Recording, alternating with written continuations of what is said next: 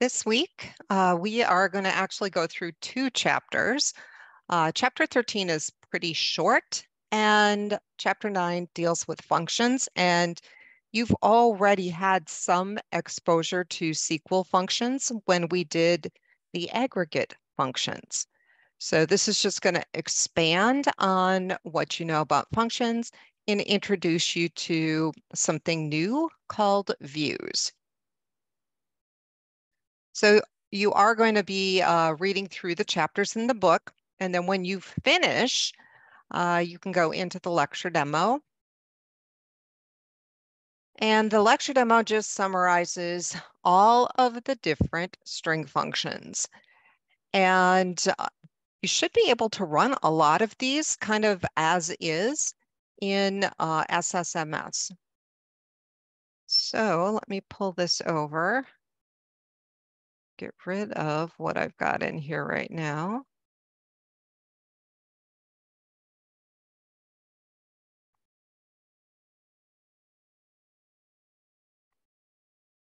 I'll pull this right over here.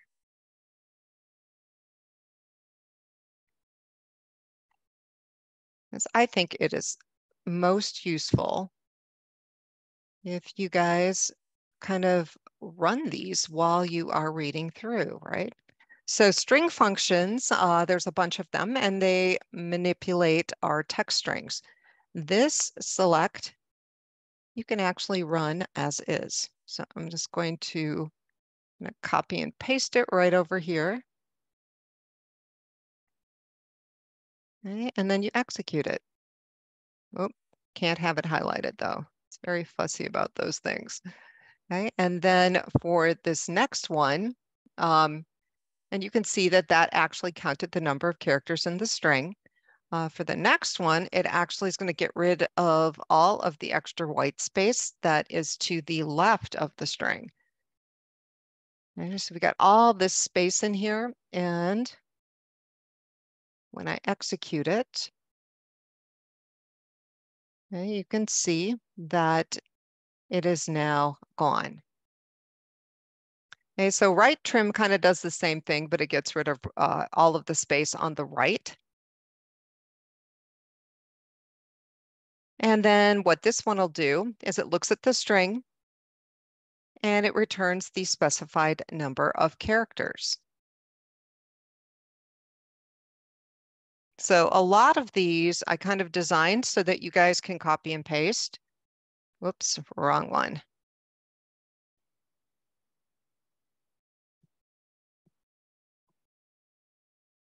Okay, and just in case you don't know, the shortcut for pasting is Control and the letter V. But you can see it did pull in the first three characters, which is what I told it to do. So I think a lot of these are pretty self-explanatory. This one counts over a specified number of characters and then returns the specified number. So it count in 8, which brings it to the C in chocolate, and then it returns 9 characters. So as you can see, these are pretty self-explanatory. Replace, this is the string. This is what it's looking for. This is what it's going to replace it with. And all of these you can run.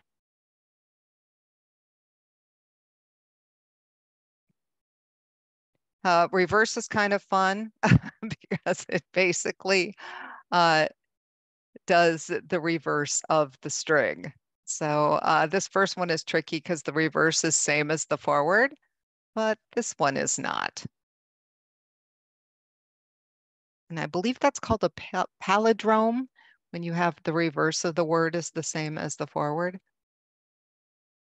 Let's see, it still has the old one in the clipboard. So let me try to get this new one in.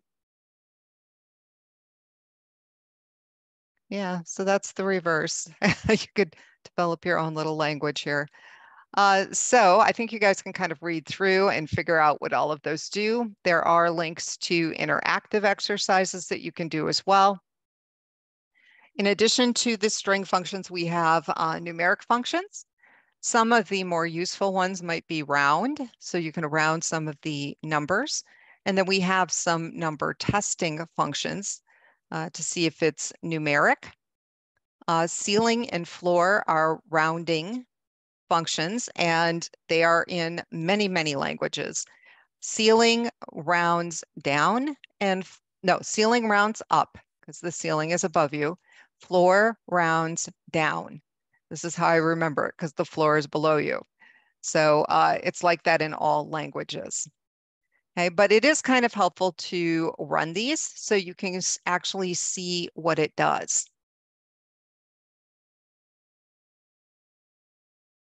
The rand function. So SQL does have a rand function, just like every other language. It returns a number between 0 and 1, which is going to be probably not a random number you're going to want to do much with. The random number that it returns is not truly random. You actually need a seed value for that. And to get the seed value, we use checksum and new ID. That will seed the random number function, and then you get a truly random number. And if you don't want decimal numbers, you can actually multiply by 100, and that will give you a number between 0 and 100.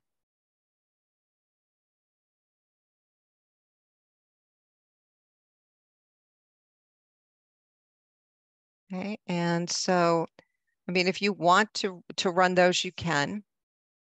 If you only want a whole number, you actually have to cast it as an integer, and then you won't get the decimal portion.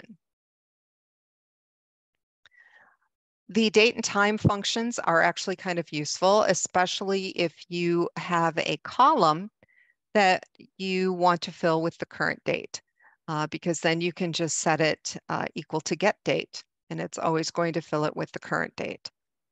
Okay, so you can kind of take a look at this. I think get date is probably the most useful one, but you know, you can return the day of the month as an integer, the month as an integer, the 4-digit year, all sorts of different ways to display the dates. Other functions. So just like regular programming languages, we have other functions that make SQL operate a little bit more like a programming language. So the case is one of these. You use the keyword case, and then it looks at an input expression. And then you say when it's expression 1, then, you know, tell it what to do. When expression 2, then tell it what to do. So probably an example here makes more sense. So if we're going to select order ID and quantity, we can use the case, and you'll notice it begins with case, ends with the word end. And then we have the when clauses, which are kind of like if, okay? So we've got when quantity is greater than 30, then it'll display in the cell the quantity is greater than 30. When quantity equals 30, it's going to display in the cell the quantity is 30. And if it's anything else, it's displaying a different message. Okay, and here's this interactive link so you can kind of try that out.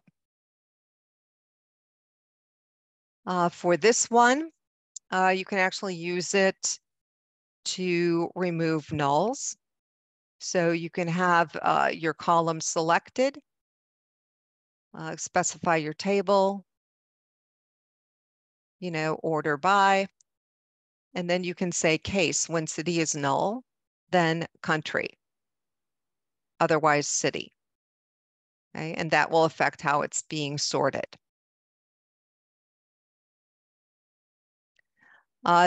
They do have an if function. It's if, but the way that it works is kind of like the shortcut for if else. So we've got if And then we've got what we're going to check, our condition. And then a comma, we tell it what to do if it's true, and then we tell it what to do if it's false. And you can have, numbers display, you can have text display, whatever it is that you want.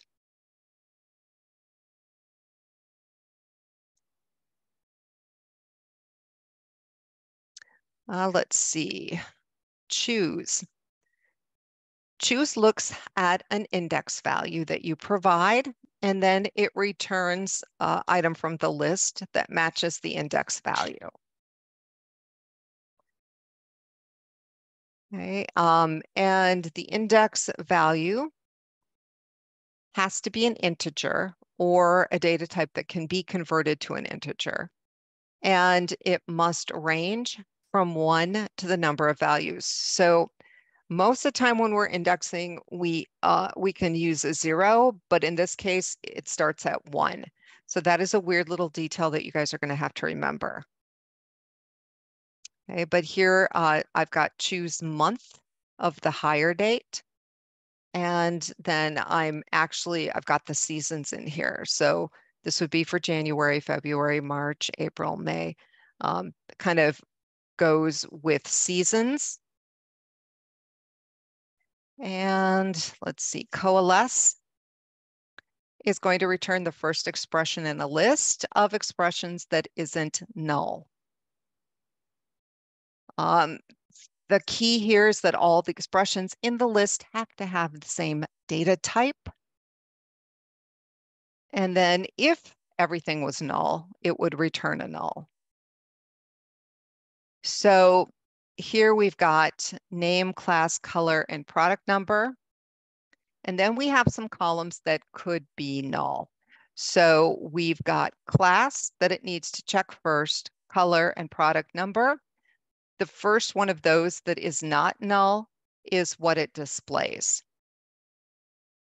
Okay, if by chance all of them are null, then it's just going to return null. Is null. This is a function unique to SQL Server. It allows you to replace null values with a replacement value. Okay, so here we're looking at AdventureWorks, and we're trying to calculate an average, and we're just saying that if the weight is null, then replace it with 50. Because otherwise null would have a value of 0 and it would throw off our average.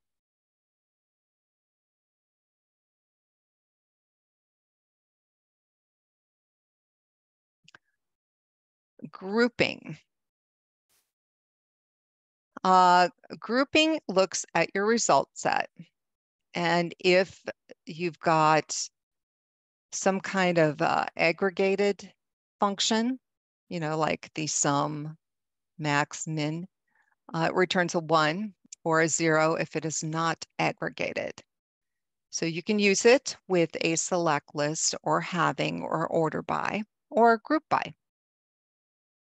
And so here we've got it in a case, and we're saying when grouping vendor state equals 1, then display all.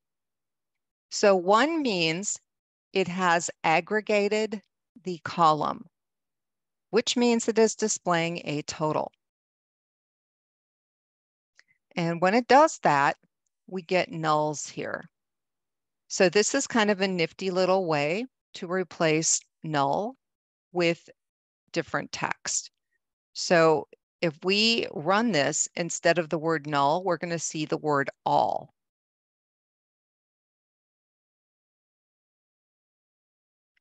Okay, so this is the original version with roll-up, which is why you're kind of getting those little subtotals. And then here's the version where we're using grouping. And we're saying if the vendor state is a 1, that means that you are on a total line. Okay. The vendor city is a 1, then you are on a total line. Okay. And instead of having the word null display. I mean, we could tell it to display total, or we're telling it to display all. So you can see here, these are places where null would have displayed, and now we have text instead.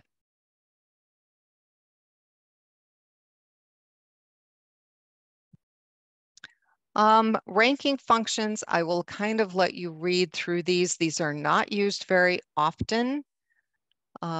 Basically, it lets you return the rank, but they do this in a different sort of way. So there's variations. There's 4 different ways to do this. So you can kind of read through. But a lot of these are more advanced functions that we are not going to be using. It's nice to be aware that they're there, but they're not ones I'm going to have you use. Once you get done with the lecture demo, you are going to go in and do the textbook assignment. And you will see that I do have videos for all of the tasks in here.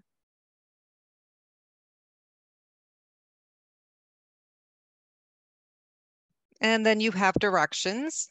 And we're going to be practicing all of the different functions that we have looked at in the chapter and the lecture demo. Okay, this one is using the RAND function, so you'll actually see a way you can use that is kind of useful. It randomly selects investors. Here we're using the round. You'll get a little practice with some date functions. Get to use case.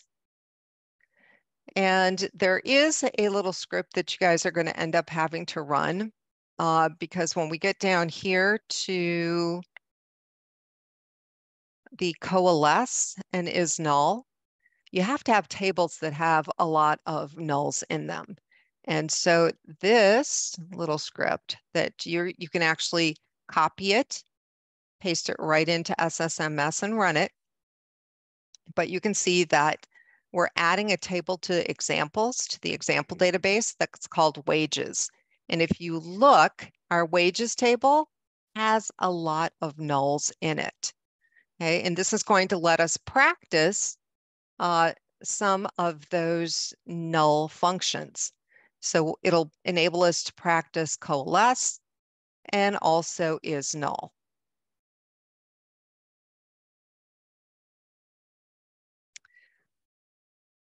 Then we've got the lab assignment, where now you've seen a lot of different ways to use all of these functions. You're going to create your own. So for the string functions, you need 2 queries that use string function. You can use any table or columns to accomplish the task. So my advice to you guys is keep this super simple. It does not have to be anything that's complicated. Okay. In fact, you know, you can check a value and just display some text, you know, in a cell if you want. I mean, it doesn't have to be anything that is super complex. Okay, so if I took a look at this, all I'd really want to do is find a database with a couple of text columns. And you can literally use any of the databases, including your term project for this. So what I would probably do for one of them is concatenate first name and last name. That's kind of a nice, easy one to do. And maybe I would do another one where I did maybe something with the phone. Let me look and see what that looks like.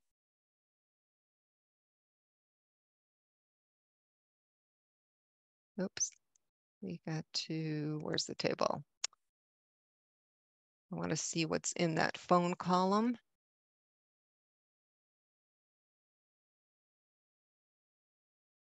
I mean, you could kind of go in there and just grab everything, you know, from character 5 on. I mean, and skip the, you know, area code or something like that. So I wouldn't do anything super tricky. I would kind of keep these kind of basic. For the number functions, you need a query that uses rand, and then you need one additional query that uses a numeric function. And, so it could be round, or it could be ceil, or it could be floor. Okay, so you're going to go through and create the functions. If you need to, look back at the textbook assignment, look back at the lecture demo, lots and lots of examples for you to look at.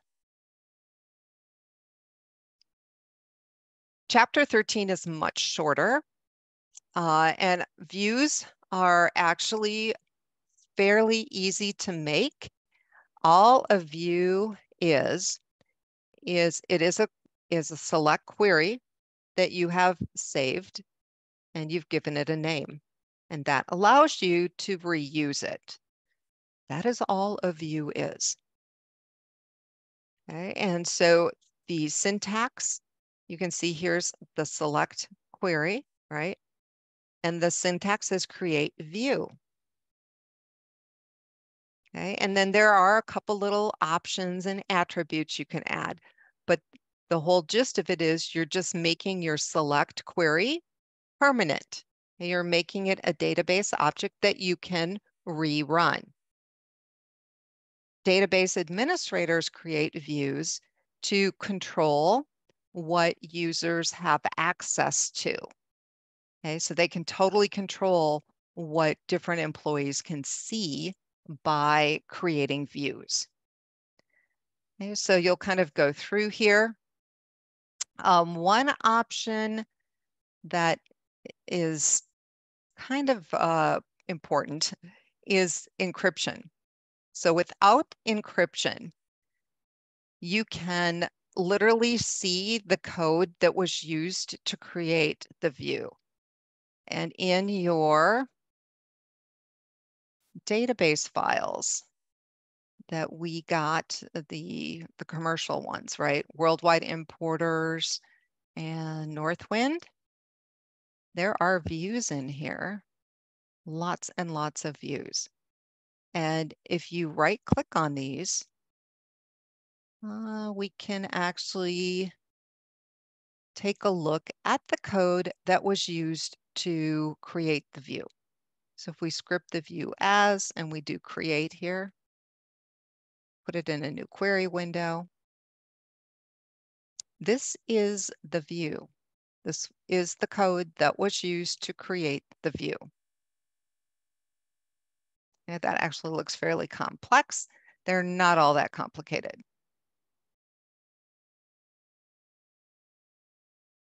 Okay, this is a little bit shorter. Okay, but the reason we can do that is because they did not do their view. When they created their view, they did not say with encryption. That is why we are able to see all of that code. You want to be a little careful with schema binding. If you create a view with schema binding, then it's not going to let you delete the table that the view is based on. Okay, so just kind of keep that in mind. You can retrieve the data from a view kind of the same way you'd retrieve it from a table. You instead of saying from and then the table name, you say from and then the name of the view. Okay, so you can read through this. I think it's pretty self-explanatory. As far as updating data in views, as long as the view was created based on a single table, then it's totally, you can use it to update data. Okay? It's when you get into more complicated selects that updating the data may not be an option. Okay, so these are the requirements for creating views that allow updating the data in your tables. Now, once you finish, reading the chapter, going through the lecture demo, you're going to do the textbook assignment. There are videos here, and you're going to be basically creating several different views. Okay, you'll do an updatable view. You're going to do a limited update view. Okay, so you'll get practice creating these different types of views. You're also going to create a view and then you're going to have to update it. So how do you do that? So this basically tells you everything you need to know about creating and managing views. Then for the assignment, you are going to do a final project milestone 3 lab assignment. So if you remember, when we did our aggregate queries, we said milestone 3 is broken into 3 parts. Part 1 was the aggregates. Part 2 is creating the views. Okay, so you are going to create your own views with your database file. You're going to do 4 of them. Only one of them has to be updatable, meaning that you can use the view to update the table. And honestly, if the easiest way to create a view that can update a table is just to do a select. I would select all of the columns in one table and save it as a view. And then that is an updatable view. Okay, that's all you have to do. Once you create the views, you're going to use the updatable view to modify data in a column. Okay, and that is the whole assignment. I did include quite a few resources for you in case you do get confused. These resources should help you, but I think this week is pretty straightforward. If you do run into problems or have questions, please let me know and have an awesome week.